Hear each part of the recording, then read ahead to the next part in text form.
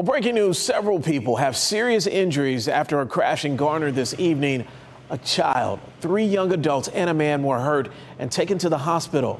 Troopers suspect one of the drivers may have been intoxicated.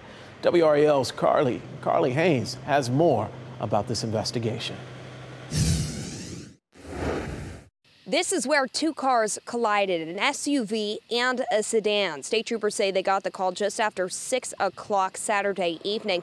First responders on scene say there were 5 people involved. All 5 were sent to the hospital and there were serious injuries. We're still learning more about what their current conditions are. Neighbors near the wreck told us they heard a loud boom and went out to help, using a hammer to break a window and help someone who was stuck inside a vehicle. It is complete chaos sometimes because you don't know what you should and shouldn't do, and it's pouring rain and you can see there's injuries. It was just really sad, confusion, chaos.